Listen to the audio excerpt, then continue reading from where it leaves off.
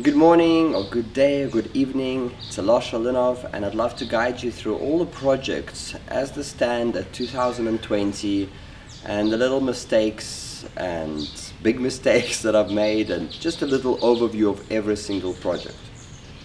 So here we're standing in front of a 16,000 liter Super Adobe tank. The challenges that I have experienced are, well, the main thing is the first flush, this tank, I didn't position it parallel enough and it actually fell, damaging the chicken wire. And the chicken wire was obviously placed for the rat protection. So we put it back, I made a little box, but even now it's a little tilted. So get that thing absolutely parallel, make a little stand for it. If I were to do it again, I'd probably get a little platform made out of cement. Maybe just throw some chicken wire and just plaster a little absolutely level platform on top of the bag. You know, put a few nails or rebars just to, because obviously the bag is this wide and the tank is this wide. That's the one thing. Then we tried to waterproof it with just painting the tar, the eco tar, water-based on the walls. It didn't work. First we tried to put the waterproofing into the cement. That didn't work because maybe the bags, they have a slight movement or something. Then we painted it with tar. It didn't work, and the guaranteed method is this liquid natural tar or whatever natural pond lining product you have, and we dip the cloth. So we actually impregnated the cloth in the drum and then we placed the cloths. It's all in the course, but I'm just giving you what, you know, just a little bit of mistakes that we've had. Otherwise it's working well. This is absolutely shade. There's not much sun here, so there's some nice shade loving plants here, so this bed is doing really well. Yeah, it's a really nice project. Why I said if I had to do it again, we're actually selling this house at the moment, moving to Russia and to develop cold climate eco homes based on earthship and geothermal heat and many other things. I'm sure you've been seeing some of the models of T7 and T8, so that's why I said to do it again, or if you were to do it, that's what you would want to do. Otherwise the tank is working well. Yeah, I'm really happy with it. The net on top, the shade net on top, also acts as a nice you know, screen for any leaves that are falling in. So it's actually just as I spoke in theory, the tank is performing super. So whilst we're here, let's talk about a little bit about harvesting. So we've got to the first flush, and behind there you can see the gutter. And the gutter, I'm actually catching water off the grass roof, and it's the worst type of roof to catch water, so because lots of pieces come in. So what I've done is I made those socks that you can see out of shade cloth, which I dressed the gutters in, and they catch all the bits and pieces. Otherwise the gutters are just full of natural material, yeah, organic material. What I'm finding, the water that's collecting is not very good, obviously not suitable for drinking because of the grass roof. So I've probably done the craziest thing. So there's a little project that I'll just show you around the corner. Will allow the water to circulate. So what I have on top here is part of a food grower that you know, that it was originally designed for. So inside basically you've got, it's not launched yet for here, but basically I'm going to get a 2-meter pump and I'm going to create a wetland up there and going to circulate this water up and around with a flow to take the natural material, the organic material in the water out, because obviously, as I said, the water is just, you know, really terrible quality because of the grass roof. So the wetland and the pump will circulate the water. It's obviously a super additional feature. You do not need to do it if you have a normal roof that doesn't have organic matter. But in my case, what I'm going to do is have the pump circulating and have you know, the wetland inside. So I've created a little wall and a spiral. I mean, it doesn't look that great now, but nevertheless I'll show it to you. So there is a little spiral yeah, which allow the water to be guided. This is just a little wall that I've created. I've glued it together with the tar cloth. Harvesting water off the ground. So here's some of the pipes that were made. Basically, it's a good project. It sends water to 4 different locations from this pavement. And just overall, I don't want to speak about this, just harvesting water off the ground has been phenomenal. The main key thing that you need to look out for is when it rains really hard, you need to go outside and actually observe where the water flows, because where you've got biggest erosion, biggest gullies, biggest flow of water, that's where you want to start your either earthworks or some other permaculture systems where you can divert the water. So generally harvesting water off the ground is one of the best and easiest ways to soak in and impregnate our earth with the water that comes from the sky.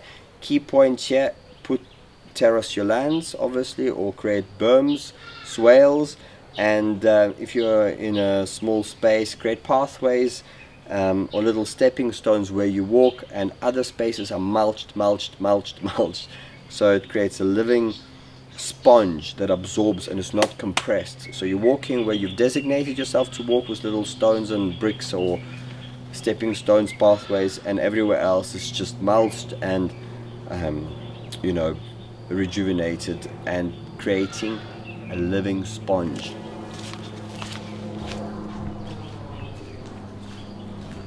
Just like this. Look at the thickness of that mulch. Those plants are going to be very, very happy. The rain came, now all that water is going to lock in there. Without this mulch, I've lost half the plants. Here I have a ferrocement tank behind me. One of the first projects we built on the land. The only thing I'd say is different, this dome roof is just a headache. Really. I'd probably make it out of bricks if you really want domes. But a cone roof, like explained in the harvesting of water manual, which is, you know, in this chapter, from Caminos de Agua, our friends from Mexico, harvesting water. It's a whole beautiful manual that they typed out with diagrams. So I'm actually referring you, it's no better way to explain. I've got the video lessons obviously for how we've done this, but please watch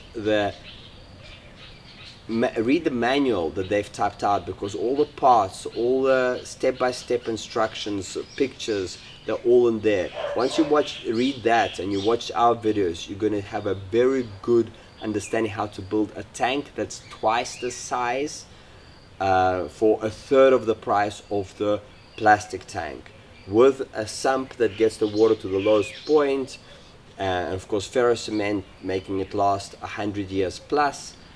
So it's a really good project, and the roof is just a coned roof. I know it may seem a little simple, but it's very much easier to make a cone roof than to try and get a dome roof going. That's the only thing I'd say. Otherwise the project is fantastic, and with Caminos de Agua harvesting manual and my video lessons, you're going to get a very holistic and complete understanding on how to build a 12,000 liter water tank. This is just 6,000 liters. I'm currently not using it yet, haven't waterproofed it, but as I said, it's linked to the biochar filter.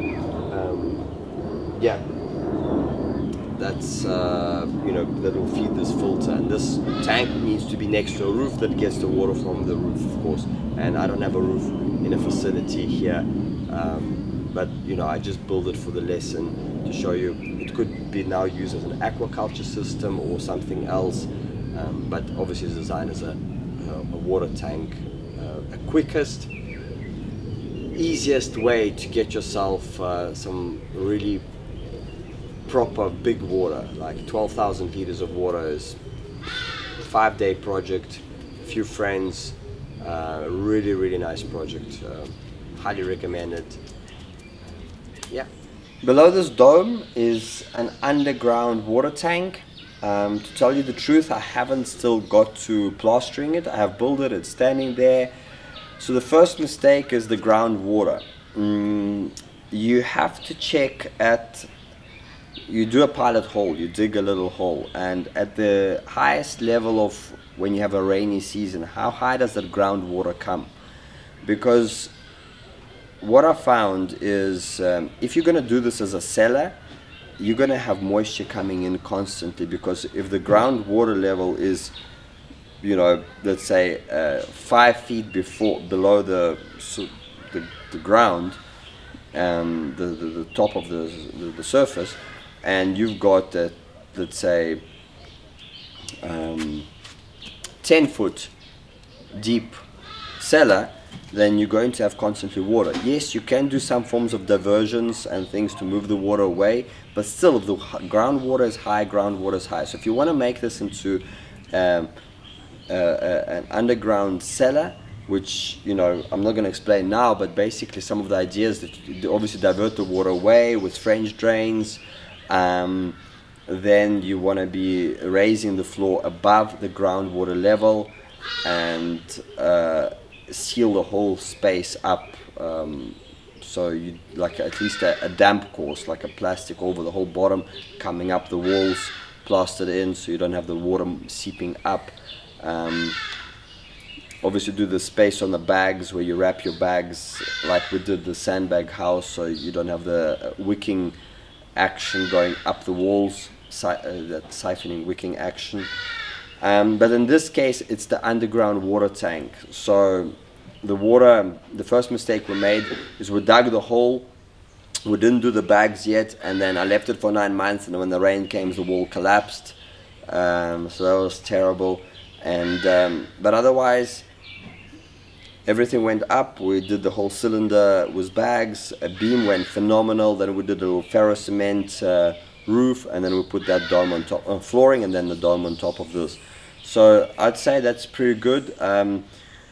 The entrance to this space, I would, you'll see when I do the rebars for the ferro cement roof of the underground water tank, we came a bit too close, you know, we weaved them and they created like a funny little entranceway that is very small. What I would do is when those weaves come through, I would connect a ring first, make a metal ring out of rebar, let's say, you know, a nice size of a, you know, what if you pick up some weight? You know, let's say 2.5 foot, yeah, nice little ring. And then when you weave your rebars, you actually weave to the ring, you know, around, and then you have this ring that will basically keep that nice entrance. You'll have a nice manhole, wood that go up and down. But that would be the only mistake that we've made, because our entrance is very small. It's literally a person like myself can only get in. Nobody else can get in and maintain. And now that we've closed it, we're in a rush, we haven't plastered it. So now to plaster it, we have to open this wooden entrance, I'll show you now, and, you know, get in there and send buckets down and plaster it, which will be quite something. The dome is in renovation, so excuse the vibe.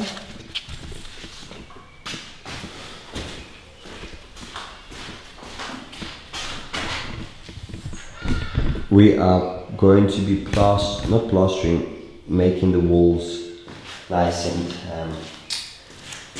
high quality and neat. But here, what I wanted to show you, this is the wooden entrance. So the only thing I would do here is I put even a thick cardboard or something like around when you plaster the floor to the wood. Because when you remove this plastic, then the wood will be loose. We didn't do that, so the wood is really hard to get out of. So I need to either make the wood smaller now, but I haven't worked on it. The underground water tank is here, but to tell you honestly, I haven't even got to it. Just finance-wise, time-wise, just haven't got to just too many projects. You know, obviously I've got my water that's coming in from the other water tanks, so I haven't had the need for this, but this is a really awesome puppy, and it can hold 40 cubic meters, 40,000 liters of water. So it's sitting right here underneath my feet.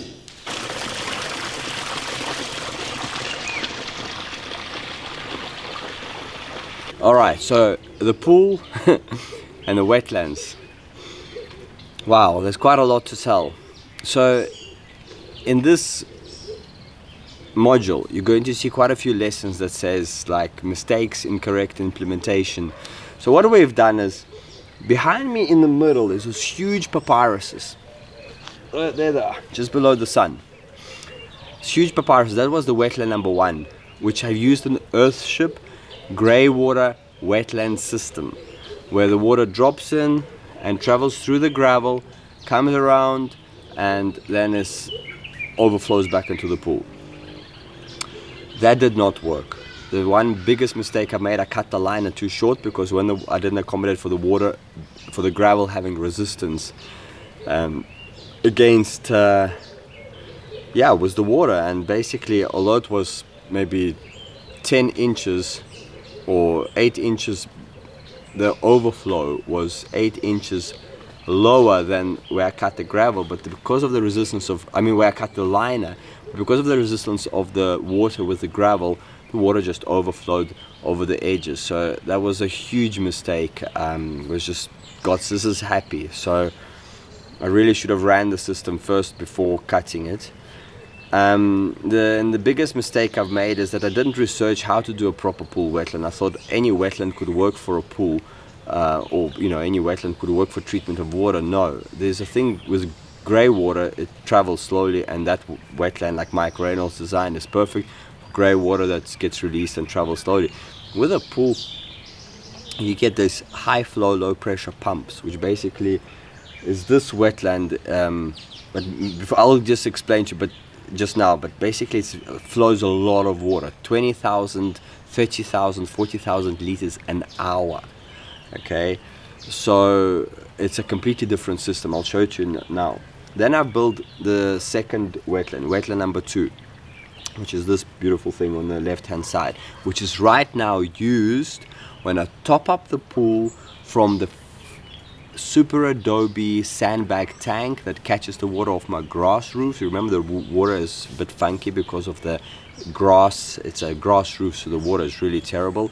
So what I do is I push, there's that black pipe, maybe you can see, and that pushes the water to the first part of the wetland number 2, goes to second, third. So how that wetland works is I've made two drainage pipes. First it was 2-inch pipes, and with lots of holes and cloth, and then the roots just and then the first wetland started overflowing, because I've made another mistake. I've made 2 divisions, so there's 3 little wetland cells in there, and basically as soon as that the water gets choked, but the roots choke the 2-inch pipe, the first wetland starts overflowing. Okay, so the main mistake I made there is again, I tried to push the water through the pump. So I've had in here I had a solar pump that I just, like a borehole pump to suck water from underground. I just placed it in a pool.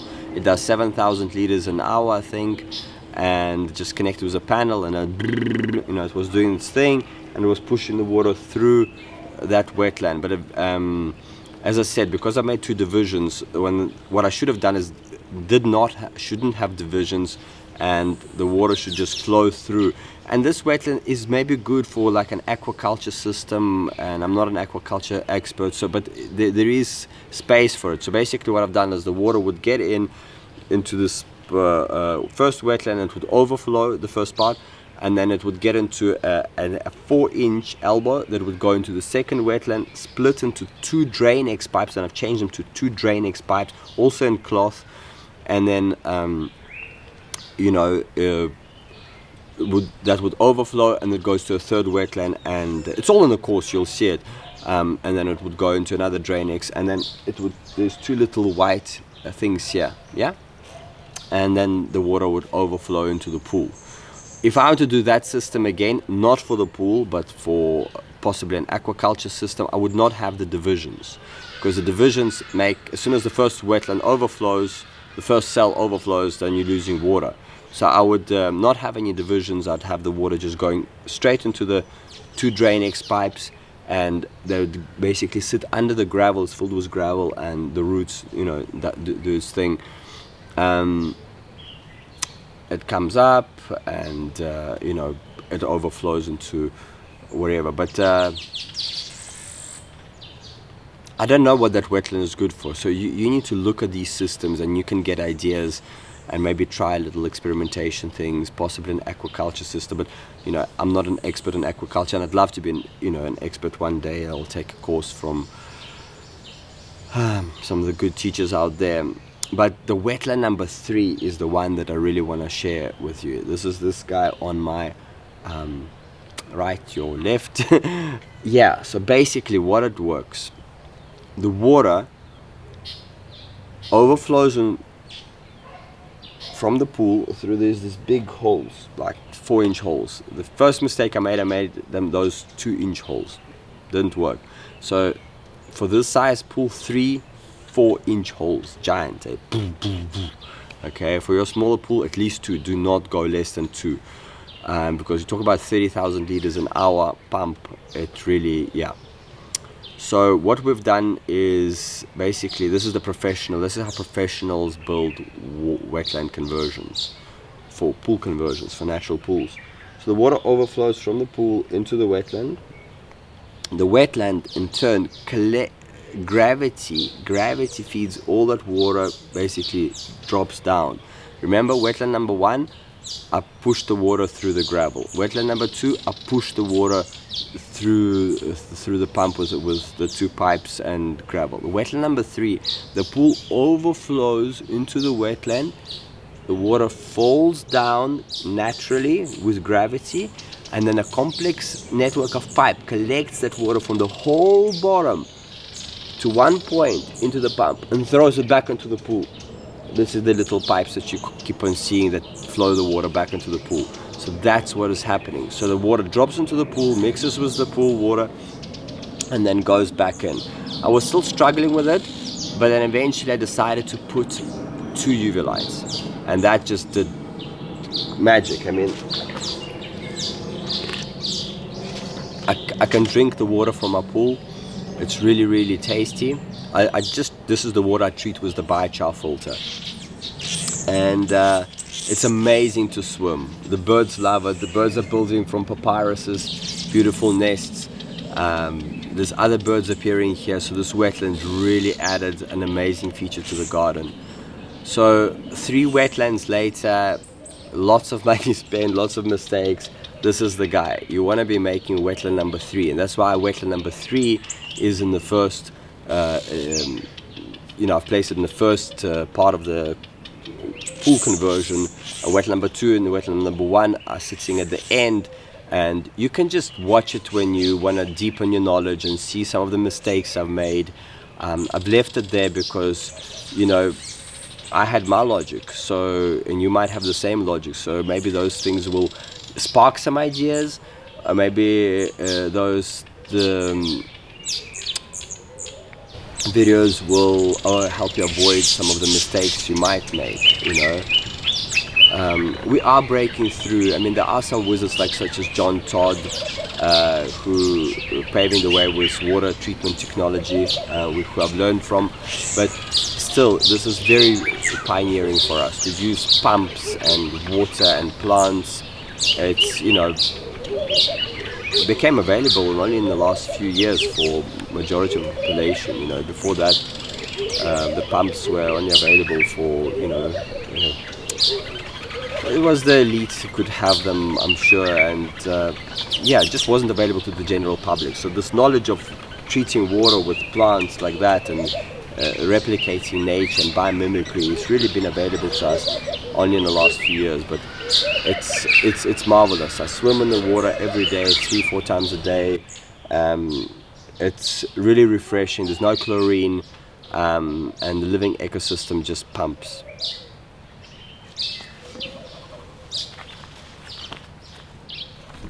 So behind me is one of the biochar filters. We have 2 on the property. The biochar filter has really been working well. We are drinking water from it, and for the big home of the city, I find that 300 liters here is not enough. So if I were to design the system again for a family of, let's say, 4 people, I would go for a bigger system, or you know, create multiple of these systems. But a 2,000 liter system, you basically have a guarantee that when you have the pump, it's in the course, the pressurizing of the filtered water to the house. When you have the pump, it has 2,000 liters a day that it can deliver. So if one person has a bath, 200 liters, 100 liter showers, you know, yeah, so let's say 1,000 liters a day, which is still quite a lot. It depends if you have, you know, good access to water, and you know, but obviously if you're in the desert, this is perfect. 300 liters a day, or this is what the system can produce. And you know, it would be perfect for when we move to a small home. I'd say that's really good. Maybe, you know, you split your shower. Some people have a shower in the morning, some people have a shower in the evening, and this system is enough, because you remember, you're recycling all the water like up to 6-7 times.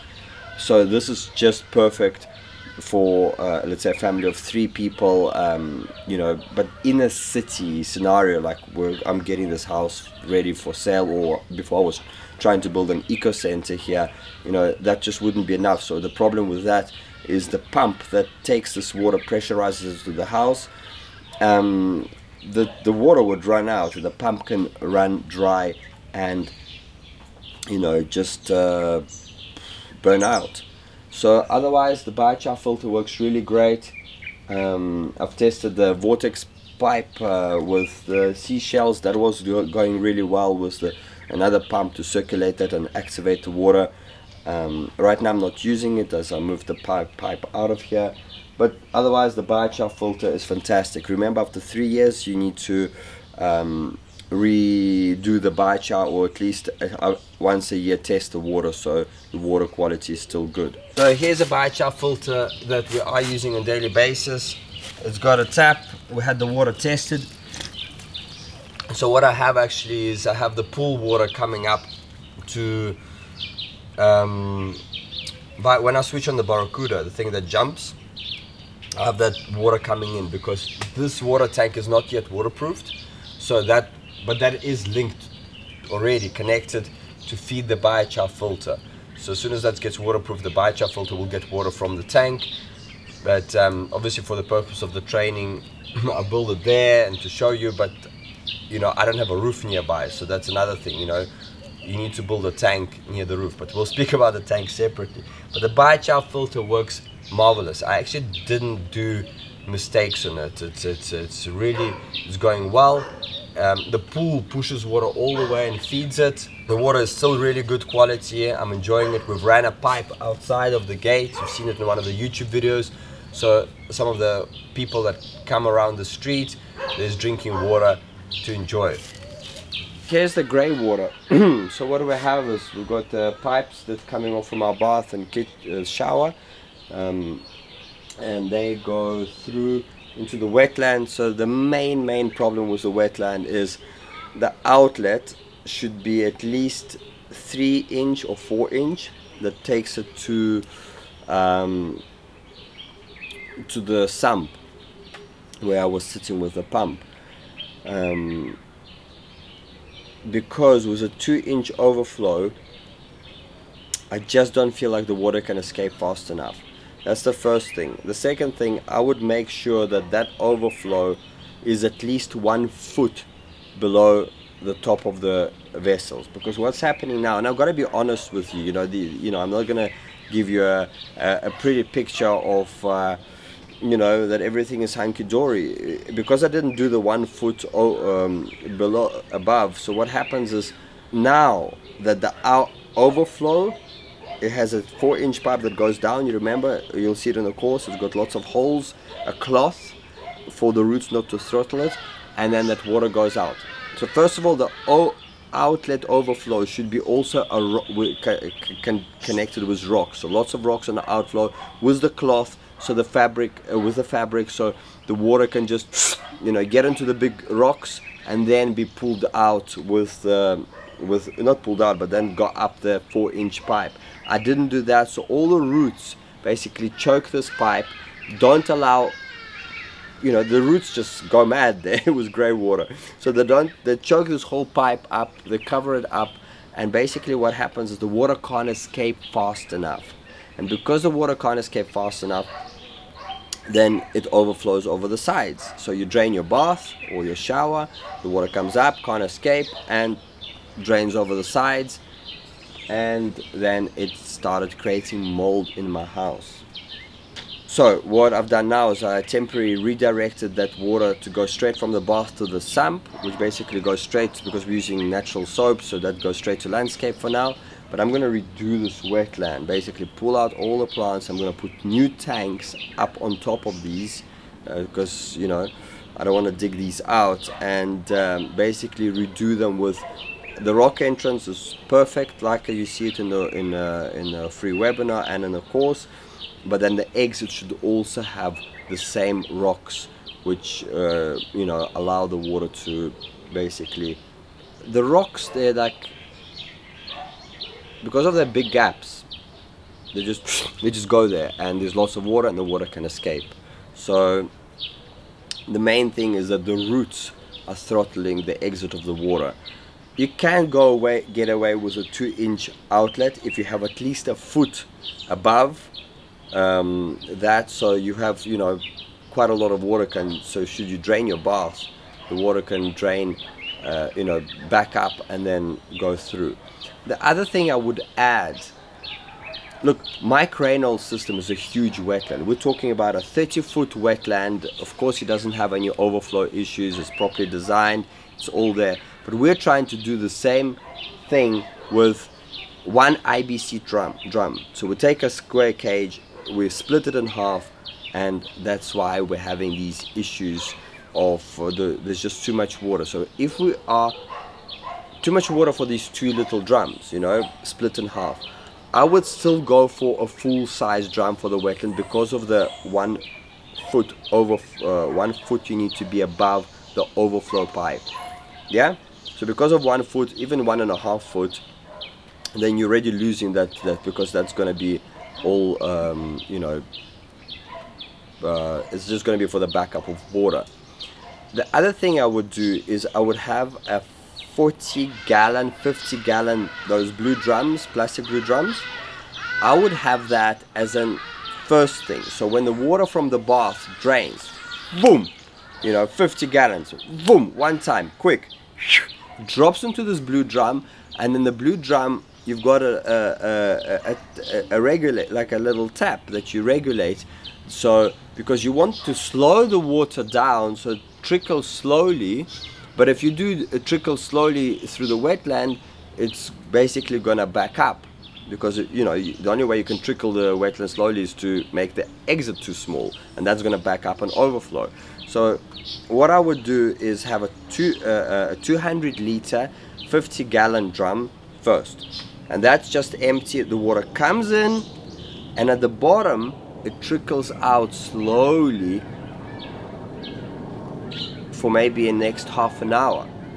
Yeah, trickle slowly. The overflow from that blue drum I would have go straight to the wetland or to your landscape.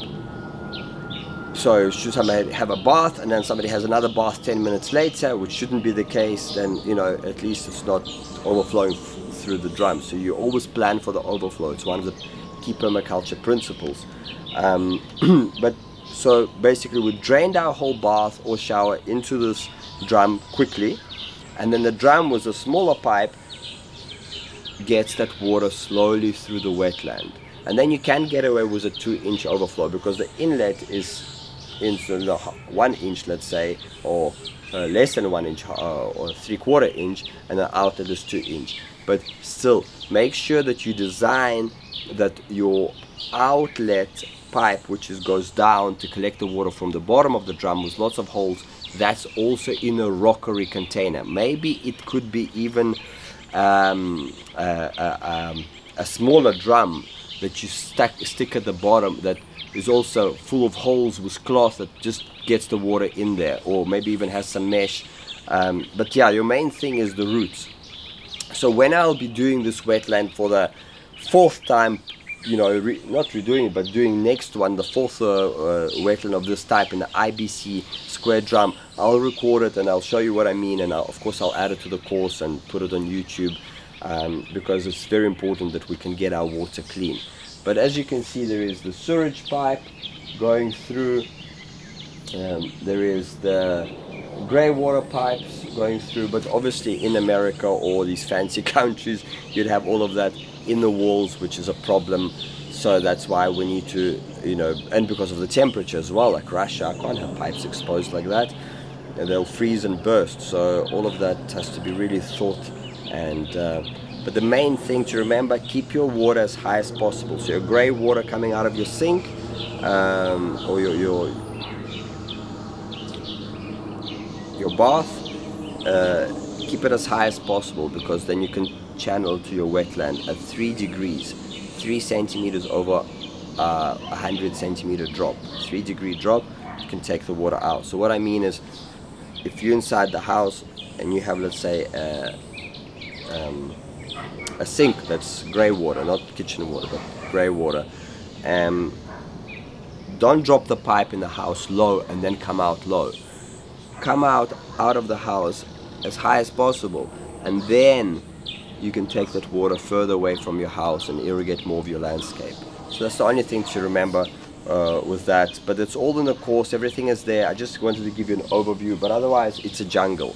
It's a jungle full of plants, and it's been really performing exceptionally well. It's one of the first projects I've built, but after 4 years of operation, I'm finding that the water is not escaping fast enough because the roots have choked up you know, the outlets, and when you see what I mean, you'll understand what I mean by the outlets. And so here is the sump where my pump sits, about maybe 5 feet lower. Basically the water from the wetland overflows and goes into the sump, and when the float switch comes up, kicks in and irrigates the garden. So that's been working really well. The only recommendation I would do, I wouldn't do any sprinklers, only drip irrigation under mulch, directed to your plants, because obviously with a thick layer of mulch we're doing permaculture, you're just wetting the top of the grass. Yes, the leaves enjoy a bit of water, but I would do all the irrigation drip under mulch. Oh, and behind me you see that silver drum, that's the toilet flush. I just got to speak of the mistake there. So basically in my sump where I was sitting, there's a pump, and the pump takes that water fast. When the, you know, it's quite powerful pump, and it irrigates the whole garden, and it also sends the water to this drum.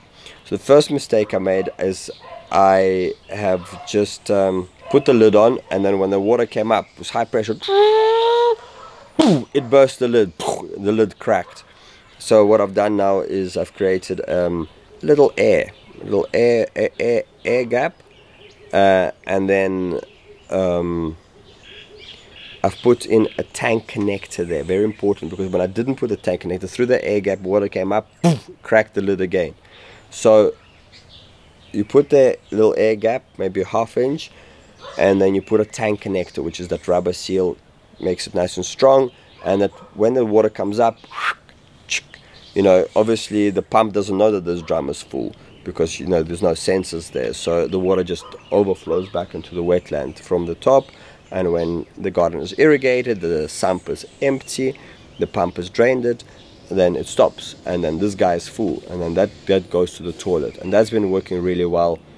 Obviously the only challenge is you need to size it correctly, so see how many flushes you do, because basically if you don't shower, you don't have water going up there, and then you've got no water to flush your toilet with. So that's the only thing to consider, but otherwise it has been working really well. Here's a biogas digester that sits underneath me. There's the wetland that takes the water to the, you know, through Earthship botanical cell style. I've got my gas pipe. I need to get another stove. You get special stoves that have bigger holes, or you can drill the holes in the nozzle bigger yourself. Hear the sound? Yeah, it's coming through, but because of the nozzle size, the fire is not burning. Obviously you saw me with a pipe. I can get the fire to go out from the pipe, but not yet from the stove. As an overall biogas digester project is pretty good. Let me take the camera back so you can see the wetland. Yeah, so just behind me is the wetland, which basically treats the water for the sewage. There's no serious mistakes I've made here. Yeah, the biogas digester project is pretty clean. It's pretty clean. So obviously a couple of mistakes I've put there in the course, but as an overall, biogas digester is working well. Obviously my gas pipe is quite far from the house, so it'd have to be some garden cooking, which is perfect once we, you know, design the space in nature. So a bit of gas cooking, a bit of solar cooking, a bit of dehydration with sun, you know, and then of course some board gas or whatever you have to substitute when you don't have, you know, when you run out of biogas. Otherwise the project is working really well. I'll show you the network, the complex network of pipes that I've designed for the sewage, and it's not too complex, but obviously if your pipes are hidden in America, or then it's really hard to get them. So through this complex network of pipes you'll see how the whole thing works. But as a overall biogas digester project is phenomenal. So check it out, it's all in the training below. And yeah, the wetland is again, so there's two wetlands here. Let me just step out of the way. So all of these are water plants. It just runs 14 meters. Yeah, there. And there is the wetland for the pool. So behind me is the grease trap. Let's go have a look at it. So basically what we have here is a net that catches the stuff that I clean out maybe once to 3 weeks, and a little plate that keeps the fats to the side. Now that I opened, it's got a bit of smell, but when the grease trap is closed, there is no smell whatsoever. The kitchen water basically comes in, just drops in there. I've got a valve here, a valve that I can open, so if I ever want to have that water go straight to the drain, I can. But in our eco home scenario, we'll never let it go straight to the drain, unless, for example, we are draining some harsh chemicals or washing the paint brushes, you know, then you might have a drain scenario. But even in an eco home, the drain will be in the lines of maybe some form of a sand filter that doesn't, you know, that filters out the paints and doesn't allow to damage the groundwater. So that's the grease trap. Really cool project, really simple project, just gravity feed straight to landscape. Here I am sitting on top of the trench that takes the water from the kitchen, from the grease trap. The kitchen water goes separate into this trench. It's basically, it's about 15 feet long, maybe 1 foot by 1 foot. Yeah, I've just basically, it's level from contour line, it's level, and it's filled with lots of sticks, and at the bottom it has a 2-inch pipe, black pipe, with holes cut out at 5 o'clock and 7 o'clock, 10mm holes, so half-inch holes at 5 o'clock and 7 o'clock. If you do the holes at the bottom, they get stuck. If you do the holes from the top, stuff will fall in. So that 5 o'clock and 7 o'clock. The pipe is lying here. That takes the water from the grease trap. The grease trap stops the bits and pieces from going into this pipe and the fats from going into this pipe. And this pipe is lying at the bottom of this trench right underneath me. The trench is quite loose, quite springy. It's filled with loose material, no soil. And on top of it I've just put some grass, and you can put some stepping stones on top of it, or put bigger stepping stones, so you can still utilize that as a walking pathway. And basically what happens is underground it feeds all of these vegetables and herbs passively. Every time I release kitchen water, providing there's no harsh chemicals, it just feeds the garden constantly. Underground it feeds the garden all the time, because that's downslope. So that's kitchen water to landscape. Really easy, really fun project. It will take you a day. Cool project to start with. So here is a terrace project. I'd say I'm pretty chuffed with it. No mistakes. The only thing I would say is if you're planning some piping, make sure you accommodate, or even if you think you're going to have some piping, just put in, you know, a little sleeve, like it could be a 2-inch pipe. Just when you build with Super Adobe, you put it in and just leave it there, you know. So when you need to put in a pipe, it could be some irrigation, you don't have to bash through the walls of the terraces, because it's quite something with a drill bit once it hardens. Otherwise, it's pretty straightforward. As you saw, you use a pick and you use the geometry of your hand to draw it. When you've got the curve this way, you draw this way. When you've got the curve going that way, you know, you do the same thing. And that's how you get all the beautiful flow forms. I'd get a little bit of a plan, obviously, on paper before, so you know how far you're getting the curves of, let's say, you know, just a little bit of a plan, the distances. So, you know, if you're using on checkered paper, 2 centimeters could be 2 meters. So you know, oh, okay, you put like little markers, you know, so that's 2 meters off the wall. Yeah, but otherwise, the really terraces are amazing.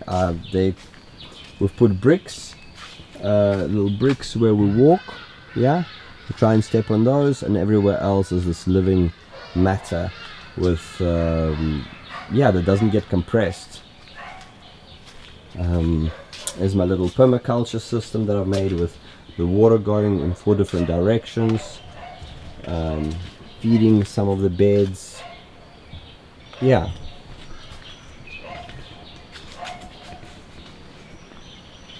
Look at the beautiful terraces.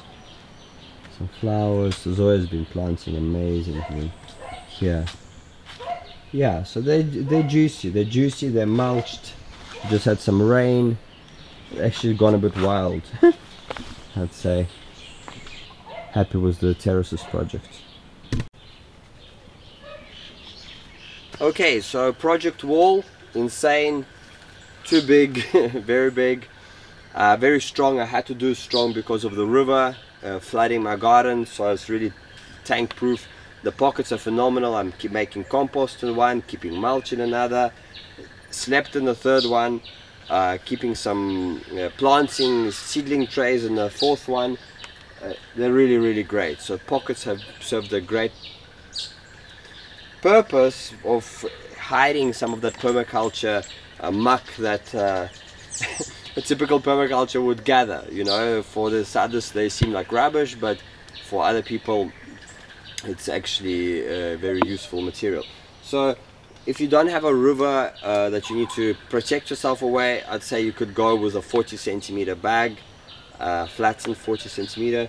It's more than enough. I went for about 60. Yeah.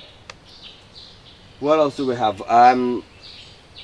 If you want to do some cool things such as little fire pits here and 2 pipes with a coil, so you can make this into a bath, then plan your pipes that go into the wall. Once again, have the little 2-inch, just stick some pipes in, so you could, you know, utilize this as a bath, or to drain water out of for a bath, or like a little heating pond with a fire. As I said, like if you have 2 pipes and a coil here, metal coil, you make a fire here, this would be a great nice hot soak.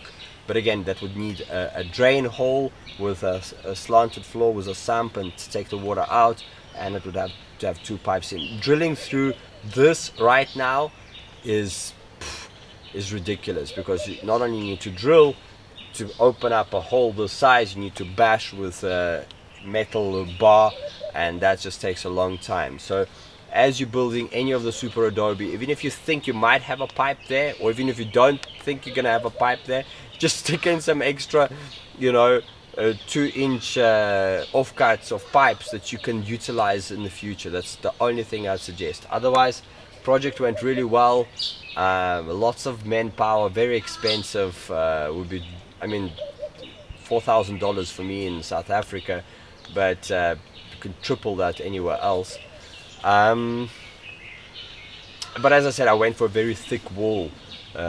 You know, let's check it on the outside.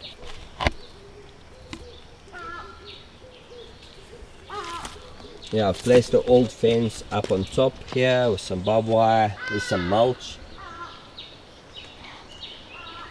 This is a good project. Whilst I'm here, I'd like to show to you the little wormery system that I've made. And basically what we have here is half of the 1,000 litre IBC white tank, the caged one. So it's half was a cloth, so it's about gravel stones, 4 inches, then a cloth. It's slightly placed at an angle so all the liquid can drain out. Jeff Lawton suggests to put like a Drain-X pipe, perforated pipe, all the way to the bottom so the worms get a bit of air, but I found that's not necessary. My neighbor's grass clippings are going here. Cardboard eggs, perfect. So you know, I just threw it in here, but you know, obviously you'll dig it in.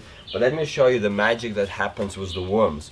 So obviously no citrus, no onion, no meat, no fish. Yeah, no oily, salty foods like that. But don't fuss. I'll show you how it works. You just basically all the scraps go in here, except onion and you know, meat, fish and citrus, and those other things go somewhere else. I'll show you. So yeah, really good soil, tons of worms, tons of worms, and they're just eating compost and they're shitting out soil. That's really what they do. They eat grass clippings. You just can't feed them grass clippings. They eat grass clippings and they shit out most amazing soil that doesn't smell. And the grass, the lawn from my neighbor makes it into a natural filter that there is no smell. As you can see, my lounge is right here, the window is right here, and this compost pile is right here. I mean, it's not a compost pile, it's a worm bath. And because of the grass, there is no smell at all. Here is a little space to get the worm tea that comes up from the worm bath, so which you can put on any plants. Basically got some worm casting here, yeah,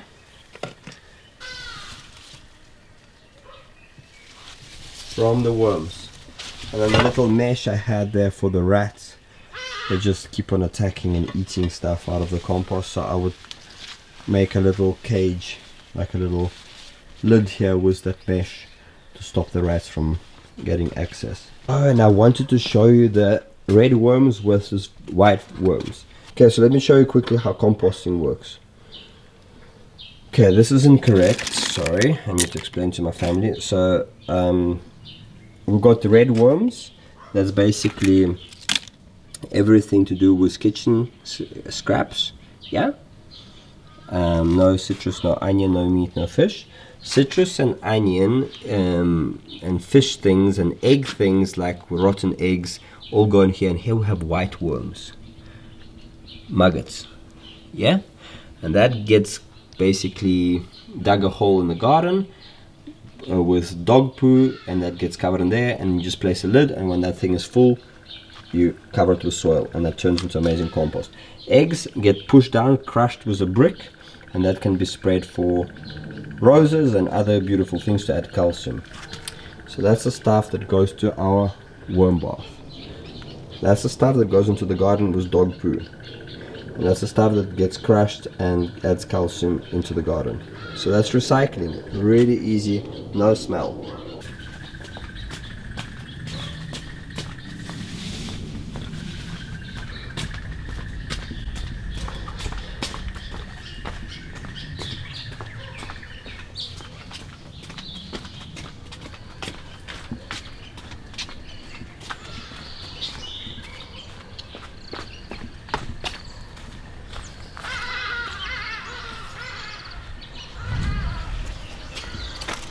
A little timer,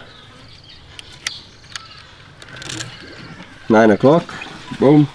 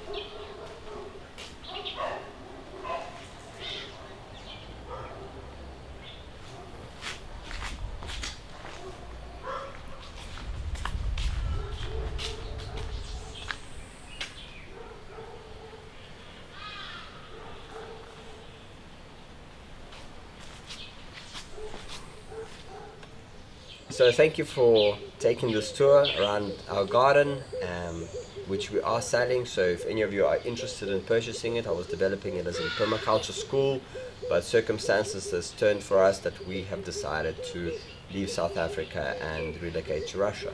So this place is now up for sale, and we're just doing some final touches.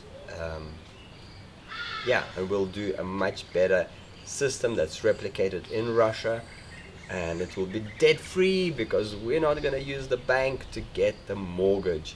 So that's the biggest thing that's been actually killing us here, is having this mortgage that's suddenly they've placed an extra $2,000 extra fees last year, which they didn't explain, because I didn't place the fees. They wanted to put the house on auction again, so they still haven't explained to me where the fees came from, but that's a separate story. What I wanted to say today is thank you for taking this little tour.